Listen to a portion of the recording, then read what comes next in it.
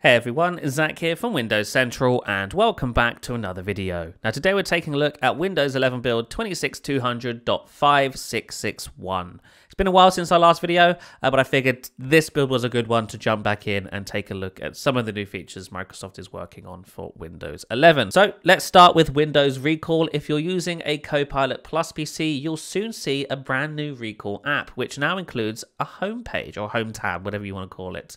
So here's the new landing page. It says good afternoon along the top, as well as the date and a search bar. And then below that, you get recent snapshots, as well as your top 3 most used apps or websites for the day. So this is over a 24-hour period. You can see here it says youtube.com, you've spent 19 minutes on this activity. Settings, you've spent 7 minutes. And audiojungle.net, you've spent 2 minutes. And if we jump into any one of these, it will show you all of the snapshots you've sort of collected in this app over the last 24 hours. So we can click on here, and then it will go into even more detail in regards to what snapshots it has. And then you can click on one here to take a look at that in more detail. So this will take me back to yesterday, as you can see. And you can see this is the snapshot it has taken. So the timeline interface is still here along the top, as you can see, and you can scroll all the way back through your snapshots like so, or you can use the new home tab, which will give you a sort of curated overview of your most used apps and websites, as well as recent snapshots here. You can delete snapshots from this interface as well. So if we right click on this, for example, and go down to delete, we can choose to delete this individual snapshot or all of the snapshots collected within this particular app or website, in this case settings. So if we go there and delete all snapshots, you'll see this snapshot plus 24 other ones will be permanently deleted from your PC, and this can't be undone. So if I press on delete there, it will remove all of them with the click of a button, which is kind of nice. Now, if we go down to settings, we have the option to clear our search history and turn off search history, as well as the main recall settings page in the Windows settings app, which allows you to configure how snapshots are collected and all of that good stuff. Of course, you can still filter apps and websites. So if you don't want anything showing up in the recall homepage, you can stop those apps and websites showing up through here. So that's a quick look at the new Recall app. Pretty nice. Again, exclusive to Copilot Plus PCs. If you don't have a Copilot Plus PC, you won't be seeing that app or any of its changes. Speaking of Copilot Plus PCs, there's another new feature for Copilot Plus PCs, and that's this new search bar along the top here. Microsoft calls this the AI agent for settings, and what it essentially allows you to do is use natural language to configure settings on your computer. So this is handy for people who don't frequent the Windows settings app often and are struggling to find a particular thing they want changed.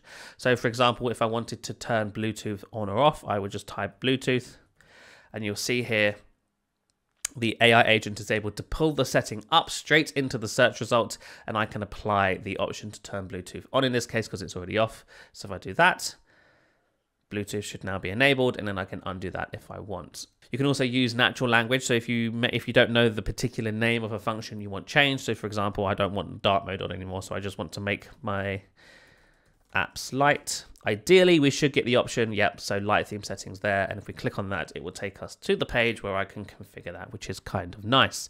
So yes, using natural language to configure settings on Windows, a big change, really. Again, exclusive to Copilot Plus PCs. We can try this one. My mouse pointer is too small, which was the suggested one in the search bar. And yeah, increase mouse cursor size. If I apply that, you'll see that my mouse cursor is now larger, as well as a bunch of different options down here if that's not the exact one you're looking for. So very nice. And there's also a show all results one. And you can see here it says, use your own words to search. Describe what you'd like to do, like connect a device, or what you want to adjust, like screen is too dark. Let's try that one actually. So if we go back home, screen is too dark. No results for screen is too dark. So this is beta software. I have noticed that sometimes it just doesn't do what you ask it to do. But most of the time it works fine. But yeah, there's still some improvements to be made with this search bar on the top. And so there we are. I'm going to keep my cursor large because I think it looks awesome. And while we're in the settings app, let's go to another new change and feature Microsoft is testing. If we go into notifications and scroll down to the very bottom, there's now an option to change the position of on-screen indicators like volume, brightness, and other controls. So by default, Microsoft puts the volume indicator at the bottom middle. It's been here since Windows 11 version 22H2. People have been asking to be able to move it around, and Microsoft has finally answered our prayers. So if we go back into settings here, you'll see there is the option between bottom center, top left, and top center. I don't know why top right wasn't an option, but top left and top center are the only two options you have here, in addition to the traditional position of bottom center. So if we set it as top left and then adjust our volume, you'll see it shows up in the top left like so. And again, if we go to top center and minimize, you'll see, yep, it is there, top center, and I pressed the wrong button, sorry about that. But there it is in the top center. And that is kind of cool. This is kind of handy for those of you using tablets where the volume controls are on the top of the device, especially on the Surface Pro. I believe the Surface Pro, they are on the top left, and so I can see why they've added an option to put it up in the top left.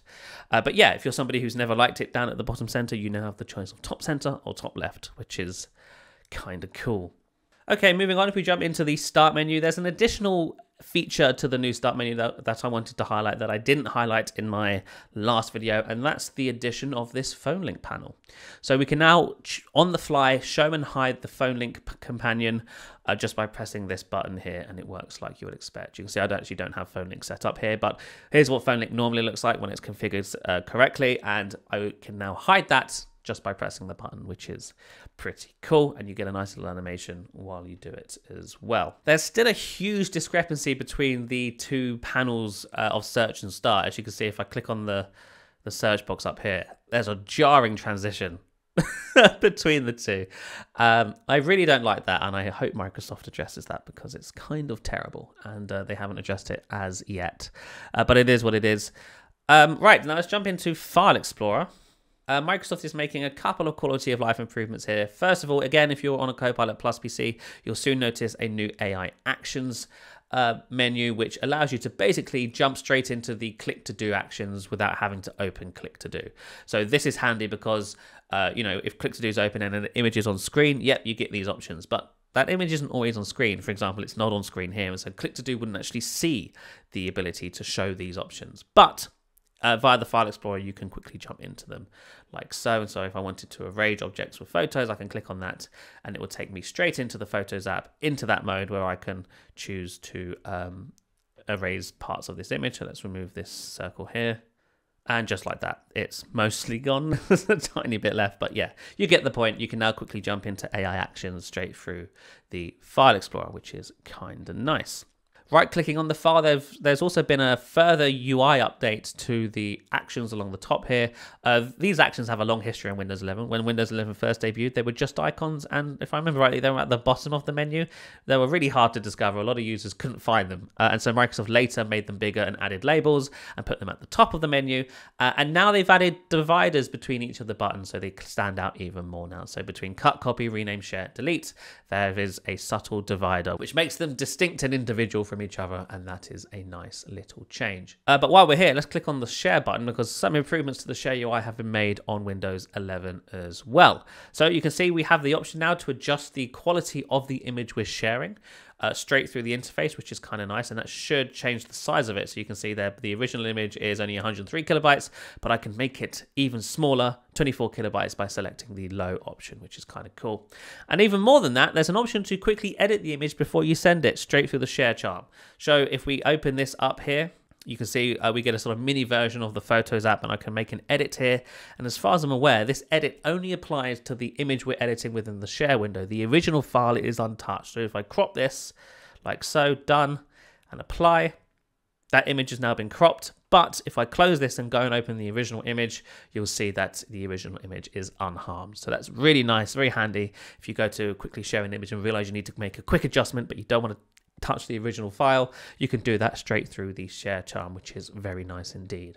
Oh, there's a couple more settings that I forgot to show you. So if we go back into settings here, into the date and time area, you'll see that there is now an option to show the time in the notification center. So by default, this isn't a thing. You can see it just shows the date. But if you turn this on and then go back here, you'll see, oh my goodness, the time is there as well as the seconds. So that's really nice.